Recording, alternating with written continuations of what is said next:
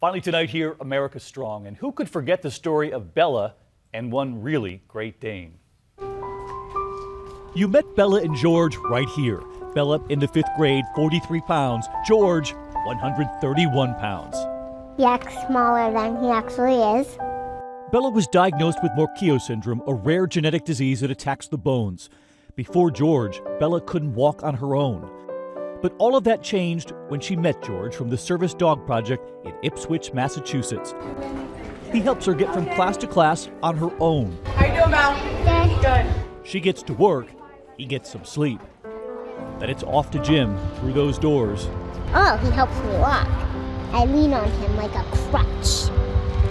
And look what happened after we met them. In the category of service dog, we have George, a Great Dane. George receiving the American Kennel Club Service Dog of the Year award, a standing ovation for George and Bella.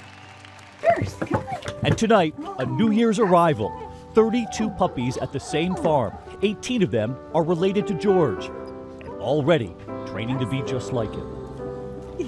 We thought you could use a smile to start the new year. I'm David Muir. I hope to see you right back here tomorrow night.